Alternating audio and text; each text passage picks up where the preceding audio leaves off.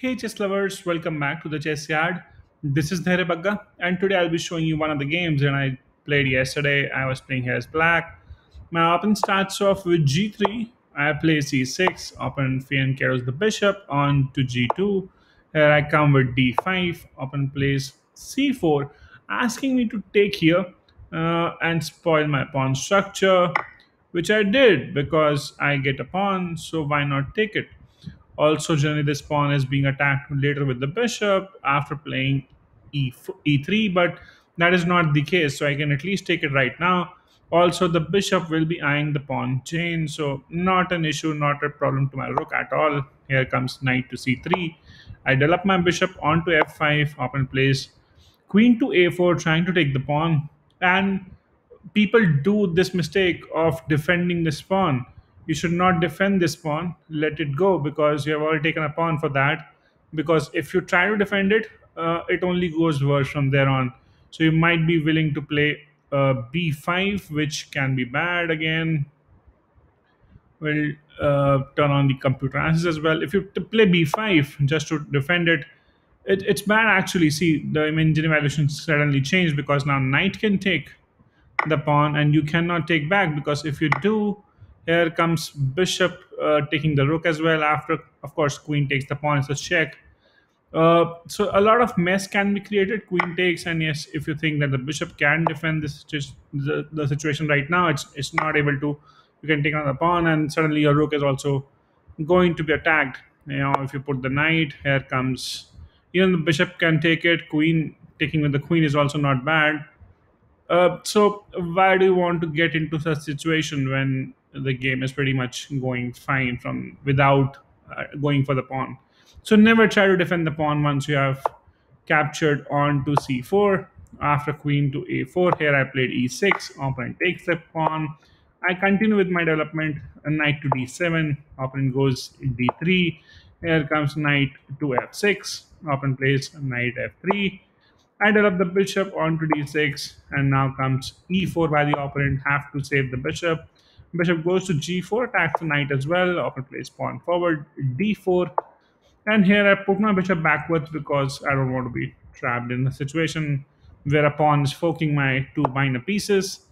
Now bishop comes to g5, and now the opponent is willing to play pawn forward, and that would mean that my knight is gone because the pin is there on the queen. So I just moved my queen to b8, so that even if the pawn moves forward, there will be no pins at all. Opponent moves the pawn forward. I go with knight to d5. Opponent castles. I try to kick the bishop backwards, which now goes to d2. I castle. Opponent plays a rook to c1, keeping the rook in the open file, semi-open file. I take on the knight. Opponent takes back with the bishop. Now I attack the queen with the knight, improving the position of my knight as well to b6. Queen goes back to d3, and here I play queen to d8, trying to get some mobility to the queen as well. Now bishop to b4 by opponent, attacking the rook. Rook e8. It's a development move for me, centralizing the rook. So this move doesn't make sense. Putting the bishop on a diagonal where it wouldn't be hitting anything and allows me to play a developing move. Opponent plays pawn forward, trying to kick my bishop backwards. I go on to f5, and now queen to e3 by opponent. I attack now with the knight. It's a fork on the queen and the bishop. Queen goes back, saving the bishop. And now in this position, I play a5, trying to attack the bishop.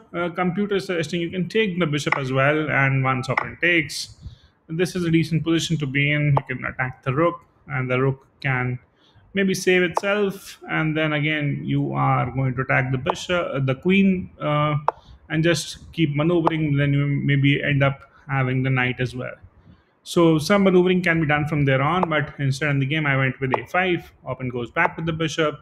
I place bishop to b6, trying to improve the position of my bishop there. Because this pawn is not going anywhere, opponent plays pawn forward, g4. And I put my bishop onto e4 now. Opponent gets the rook centralized. And here I take the knight. Opponent takes back.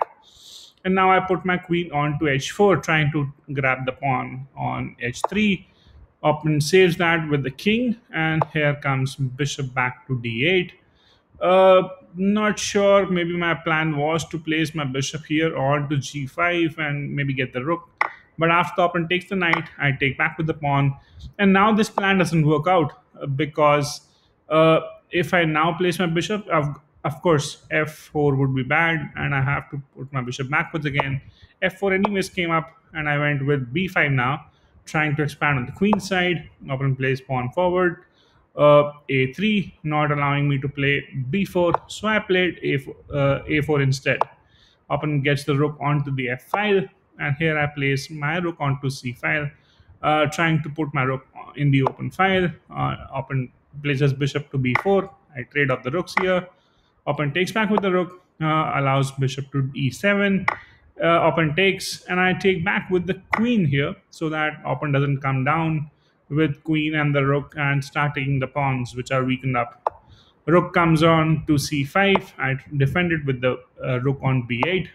Now queen to a5, trying to pressurize the pawn further, which I let it go. My plan was to maybe even force a draw from here, because opponent is more closer to my pawns, and converting this into a victory can be tough. So I thought, let me go for a draw. By repetition, I'll put my, if opponent takes the pawn here, maybe I can just give a check here and keep moving. And that can probably be helpful. Maybe I can take the rook next, because then, oh, that was a nice move. I could have then won the piece as well. If now opponent takes, queen takes is completely winning. So that could have been one of the things, but my initial plan was to just go for a quick draw by repeating my moves. Here, opponent goes back with the queen, trying to make sure that there's no draw happening. I came back with the queen. Now opponent plays queen to c2.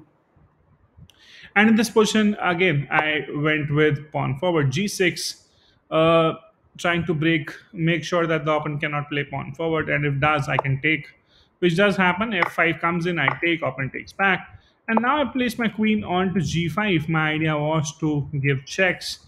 Maybe again, try to find a draw out of there. Opponent plays f6, trying to blockade the situation. Now my queen cannot come back on the diagonal. So it looks good for the opponent. Here I give a check from f4. Opponent moves backwards. Now I can go for a draw here quite comfortably. But I don't know why. But my next thought was, okay, let me take a pawn. I took the pawn, and now I'm attacking the rook. I'm attacking another pawn. I'm preparing to exchange queens. My opponent in this position thought of exchanging the rooks, which was bad because opponent had a mate in 5 from here. If queen comes on to g2, my king is not having much options, and I can be running away with the queen. Oh, sorry, opponent doesn't have to take here. Just give another check. I go up, and that would be check. Go down, and that's checkmate because rook is controlling a lot of squares. Queen is controlling the others, and it's a checkmate. But instead, in the game, after I place queen, I take the pawn up and try to exchange the rooks, which we do have, which does happen, and that's a losing position now because I can save my king. And then there's only one check coming from, which is c2. And now in this position, I can simply trade off the queens. Opponent does take, I take back. Opponent tries to move, but my king is faster to my pawn, so I have saved the pawn. And now I can let that go as well later on if required. I first took on the pawn, opponent plays pawn forward. I blocked it, and now opponent cannot move any pawn. If, of course, b3 is played, I can capture. Opponent's king cannot come ahead because of my king. I'm holding the opposition. Pawn is controlling a lot of squares, so the king has to go down only, which does happen. And now I take another pawn, not rushing in for the pawn. Maybe I can just simply take the opposition and then win it from there. But why should I bother the calculation part? I can take the pawn. Opponent comes back. I go back onto e4, and now again the same story. Opponent has to move backwards. So in this position, opponent resigns. And if so, it's very simple from here. Opponent can go back. I can keep pushing both the pawns now. Put my king aside. Maybe grab another pawn if required. Otherwise, these two pawns would be too strong to be controlled, and it would become comfortable victory from there on. I hope you enjoyed the video. Yes, there was a scope of my opponent winning it in between, but let's just say that I was asking for a draw, so my opponent had something else in mind, and once I entered the situation, opponent couldn't see that coming, and instead ended up losing the game. So yeah, keep watching and sharing. Please do subscribe to the channel if you haven't already by now, and I shall see you tomorrow with some interesting and instructive content like always.